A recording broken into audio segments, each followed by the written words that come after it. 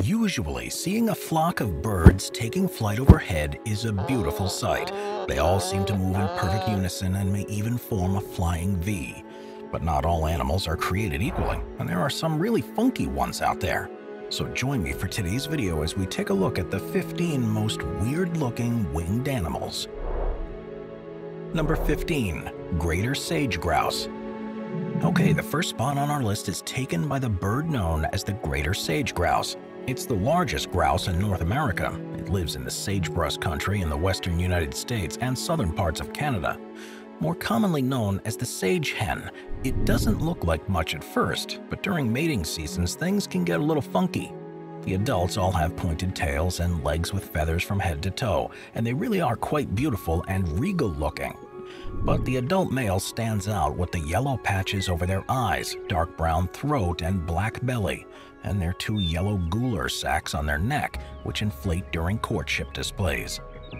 And not a little bit, like a lot. During their courtship, the males inflate these sacs, perk up their bodies, and point their feathers to the point where they look like alien life forms. The things we do for love. Number 14. Shoebill Stork. Mother Nature sure does work in mysterious ways, and it's quite possible that she made out to prank humans with the next entry on this list. Despite its looks, the shoebill stork has yet to star in a Jurassic Park film, but with a name like Balaeniceps rex, it should go out for an open casting call. It belongs to the same family as the more beautiful storks, herons, spoonbills, and the picturesque flamingo, but alas, it looks like this. The shoebill stork is a real show-off with its big old clunky beak and overall scary resting face, and of course stalks the swamplands of northeastern Africa, swallowing up its favorite dish, lungfish. Lungfish are primitive fish known for being coated in a disgustingly slippery mucus, but the shoebill stork doesn't seem to mind that extra little slurp with its crunch. Oh, and when it's not eating snotty fish, it's swallowing baby turtles and crocodiles whole. Cute? No. Weird looking? Yeah, 1000%. Number 13. Flying Squirrel. Okay, this thing we've all heard of, the flying squirrel, and chances are everyone here has seen one, and has even had to stop their dog from chasing one, but that's your common eastern gray squirrel. The flying squirrel is one of 43 known species said to be native to North America, Northern Europe, and the cold depths of Siberia. But these little guys are pretty amazing. They look probably a little cuter than your eastern gray, but it's when they take flight, hopping from tree to tree, that they really stand out, looking like some sort of furry, flattened out animal. So technically speaking, the flying squirrel doesn't have wings, but what they do have are special membranes from their hind to their forelimbs that completely stretch out.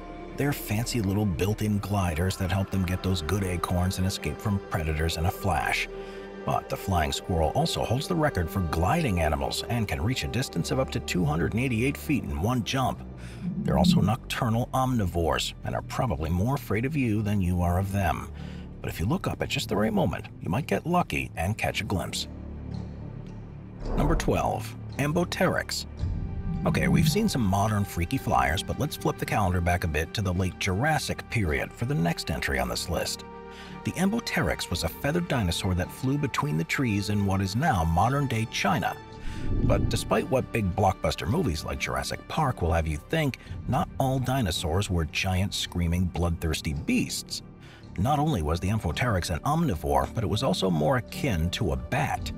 These dinos over time developed leathery bat-like wings to get around, and as of 2017 were only the second dinosaur to be found with these types of membranes on their wings. The adult Ambopteryx only weighed a few hundred grams, and their fossils usually contained gizzard stones, just like the birds of today. It would seem that not much has changed over time, but what makes these Jurassic winged animals so interesting is that they were not actually birds.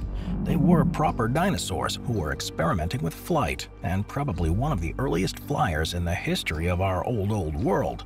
In fact, scientists believe that the Ambopteryx was just one of 4 dinosaurs that learned to fly during its lifetime. Number 11. Draco Lizard. We're quickly learning now that you don't need to be a bird to fly. All you need is the right body and a can-do attitude, which is a good thing for the next high flyer on this list. The Draco lizard sounds more like a monster from a video game, but in reality they're far less nefarious and far more interesting. These little guys are totally awesome and totally cute, and come equipped with a fold of skin between their elongated ribs. These colorful flaps of skin can expand and retract at will and help to keep the species alive. But how can something so simple do something so important? Well, for starters, the Draco lizard uses these flaps to glide from tree to tree to make quick, easy, and efficient escapes when predators come too close for comfort. But not only do these wings save lives, they also help to keep the species going by helping to attract a mate. The bigger and more colorful the skin, the better the chance they have of attracting a mate and further passing on not just better survival instincts, but more reliable wings. The coolness factor doesn't stop there, because the Draco lizards also use their tails to help them steer through the air, traveling about 200 feet at a time, and they can even turn their wrists up to 90 degrees to grab their wings mid-flight and maintain even better control. The Draco lizard may be able to fly far, but they don't grow to be more than just a few inches long, tail and all. These strange little fellows can be found around the jungles of Southeast Asia and help the area's pest control by keeping the termite and ant populations at bay. Number 10. Colugo. Squirrels aren't the only furry fellows that can fly about. Certain species of lemurs have joined in the fun as well. The colugo, or flying lemur, is a primitive little gliding mammal found only in Southeast Asia and very specific places in the Philippines. And just like the flying squirrel, the colugo doesn't flap its wings and fly, but instead glides using the same long, thin membrane that connects its limbs. But unlike the flying squirrel, the colugo's membrane connects their tail to their limbs as well, giving them extra advantage when the time comes to make a quick, slick aerial maneuver. And although they live up in the trees high above anything that can eat them below, the colugo are terrible climbers because of their webbed toes. These guys are much better off in the air when they can reach a height of about 3,200 feet without losing any altitude. But perhaps even more importantly, they're just so damn cute with their tiny ears and giant eyes that just kind of melt your heart. Plus, it's not uncommon to see a mother's young attached to her underside as she flies through the air as well. Number 9. Oriental Bay Owl. This owl species may come off as creepy and strange to some, but the Oriental Bay Owl is one serious cutie. This nocturnal species can be found in Southeast Asia, specifically in Thailand, in dense evergreen forests near bodies of water. But it's also the Oriental Bay Owl's face that really makes it stand out. It's got a heart-shaped face accompanied by some ear-like extensions, but it's those massive black eyes that will get you. This owl looks like it has giant black marbles shoved right into its eye sockets. All the better to see you with, my dear. This species of owl likes to hide out in holes and tree stumps while roosting and nesting, but those big eyes really come in handy when it's time for the nightly hunt. When the sun goes down, the Oriental Bay Owl is alert and ready to go while it perches itself on tree branches, using the foliage as cover before it's time to strike. Number 8. Tawny Owl. Strix aluco, also known as the tawny owl, is a true owl that sticks to living in the Palearctic region just south of the Iberian Peninsula and is the most common owl in England. But the tawny owl likes to hang its hat anywhere there is thick foliage, so forests are a popular place to spot one of these owls. But it's not uncommon to find them in places like gardens and cemeteries. As long as there's a good place to hide and great food in the area, they'll take it. The tawny owl is primarily nocturnal, and they take to the wing to hunt between dusk and dawn, looking for their favorite foods. That includes rodents and insects, but they'll also go for other birds and even amphibians. But the tawny owl is non-migratory and incredibly territorial, so if you're ever going for a walk in the lush English countryside and hear the loud screeching call of the tawny owl, then you'll know that you're getting too close to their nests, which they will happily defend at all costs. Number 7. Barn owl. Alright, now we're moving on to the owl species that you may already know. I'm talking, of course, about the common barn owl. The Tyto alba, or barn owl, is one of the most widespread and commonly found owls out there. Believe it or not, but the barn owl is found on every continent except for Antarctica. But it's this owl's characteristic heart-shaped face that really melts even the coldest of hearts. Barn owl is strictly a nocturnal hunter, and despite the cuteness factor, is silent and deadly when it comes time to eat. But when they do decide to make their presence known and communicate with one another instead of hooting, they unleash a creepy, raspy call out into the darkness. While these little guys are nesting, they're going to be feeding on small rodents like voles, rats, and mice to keep not only their bellies full, but those of their young too. So if you find one hiding in either your barn or near the garden, let them stay put, because they offer a cheap alternative to calling an exterminator. The barn owl has amazing hearing to help locate their prey in the brush, and their downy feathers help conceal their winged approach, allowing for a stealthy approach to snag their meal.